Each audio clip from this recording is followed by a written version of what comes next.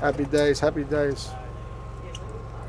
But yeah, when the footy season's on, if South win, that Monday, everyone's on a buzz. You know, everyone's in a good mood.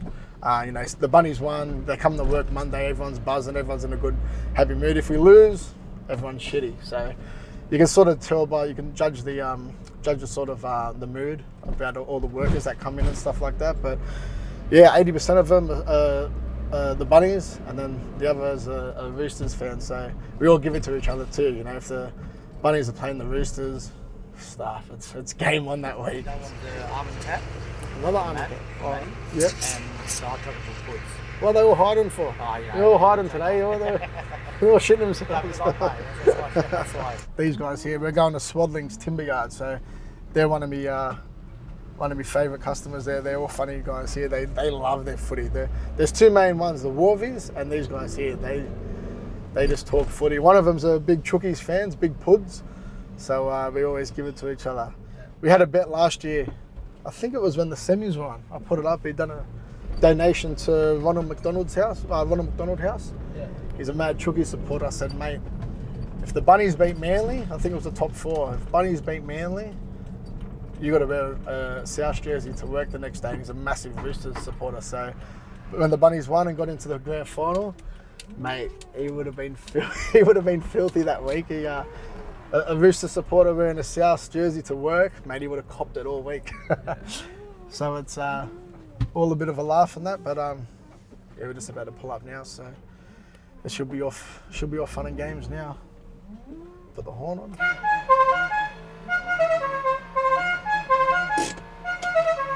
This is where it gets interesting. Let's make some coffee, baby. Let's go. No, not yet. Coming up. Oh, I've got Marky's one black there.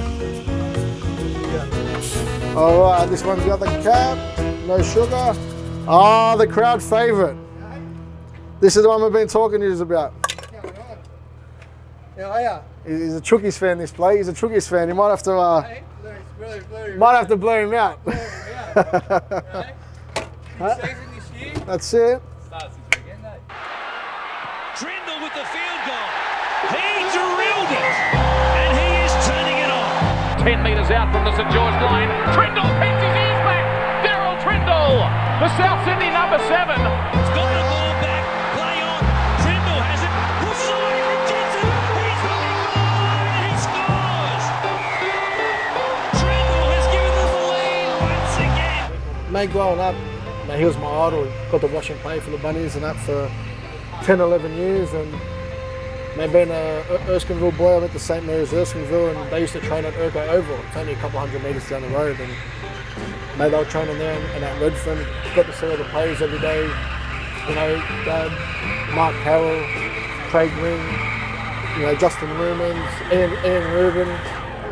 Mate, I just wanted to be like them. You know, got to surround myself around them every day, and wanted to be a footy player, but you know, growing up, getting older, just had a few injuries and stuff like that, but mate, Dad played a massive part, you know. Just wanted to be like him, and just seeing how he was, you know, as captain. And I think he had a year or two at captain, and he was my idol, you know. He was a champion. And your halves, Tricky, I thought was exceptional last week. That sort of latitude's going to be allowed for him tonight?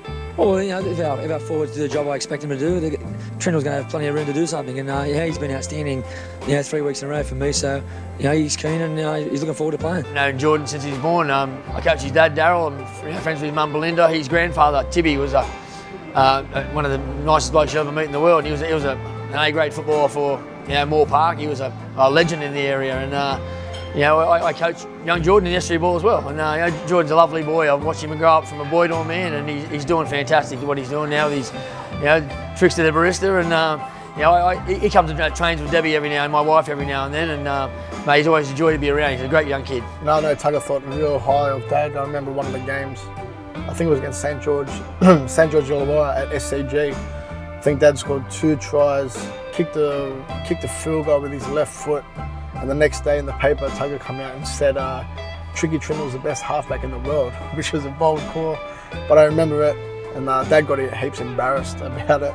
But Tugger's thought highly of you know, our family the whole time, and we're good family friends. And he's a champion. He ended up being my coach at SG Ball for South SG Ball. We had a gun team, and we had me, Jason Clark.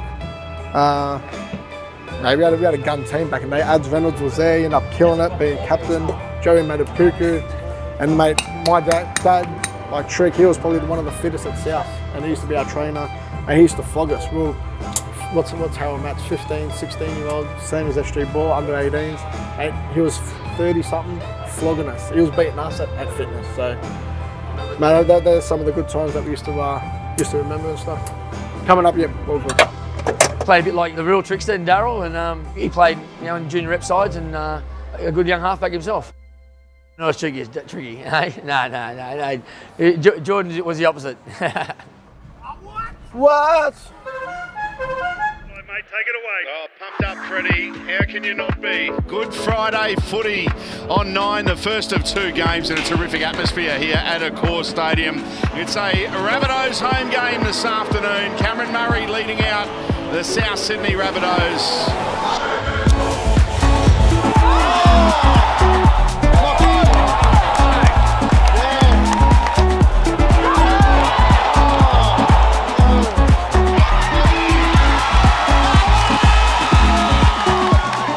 Yeah, I remember back in the day we used to go to the Redfern Leagues Club. We used to go the South Sydney Leagues Club at Redfern Oval. I don't know if they do that these days with all the juniors and that, so it was a big thing, and everyone got together and a lot of camaraderie. You know, it's built the spirit up and stuff like that, so yeah, it's pretty good.